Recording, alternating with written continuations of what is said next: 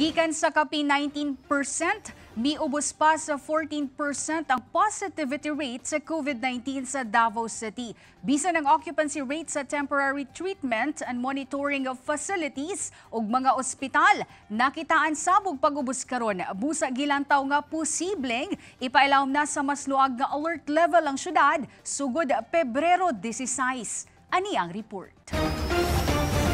Hangtod sa Pebrero 15 pa, nakatakdang ipailawom sa Alert Level 3 ang Davao City ug uban pang mga lugar sa Rehiyon 11. Sa karon, ginahulat pa ang sunod nga anunsyo sa Interagency Task Force o IATF kung unsang alert level ang sunod nga ipatuman sa syudad.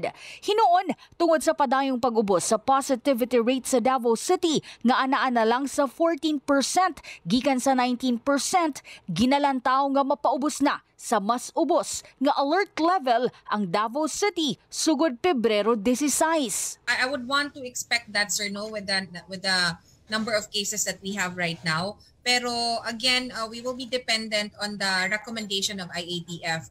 Kagahapon Pebrero 10, 151 lang sab ang natalang new cases sa COVID-19 sa Dakbayan ug 1,928 na lang ang active cases. Tungod sa padayong pag-ubos sa mga kaso, miubos na sab ang occupancy rate karon sa temporary treatment and monitoring facilities o TTMFs sa syudad. Sa datos nga gihatag ni Dr. Schlosser, ang mga hotel nga TTMFs, 19.48% na lang ang occupancy rate.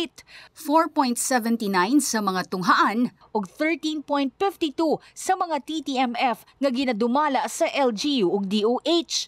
Samtang bisan og nagpabilin pa sa high ug moderate risk category ang Southern Philippines Medical Center ug San Pedro Hospital, sa kinatibukan 47.57% na lang ang occupancy rate sa tanang ospital nga nagadawat og COVID-19 patients sa syudad. Pwede na to i-attribute ni siya, sir, sa tungod sa gi-allow pod ang home isolation, no? Gi-allow ang home isolation for mild and asymptomatic COVID patients. So, dako gyud siyang tabang na dili nato mapuno ang atong mga TTMFs. Sa karon naglaom ang COVID-19 Task Force sa Davao City nga magpadayon na ang pag-ubos sa COVID-19 cases ug makabot na sa syudad ang acceptable nga 5% positivity rate sa COVID-19 aron nga hingpit na sab nga masulti nga surge free na ang Dakbayan.